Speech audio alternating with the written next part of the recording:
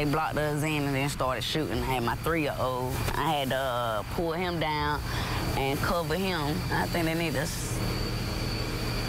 stop shooting, period, because bullets ain't got no names on them. New at 11, terrifying moments for a mom and her toddler after their car was hit several times by gunfire. They were pulling out of an apartment complex onto Broad Street in Durham when the car was hit. She didn't want us to use her name or show her face on camera. Tonight, the shooting is still under investigation.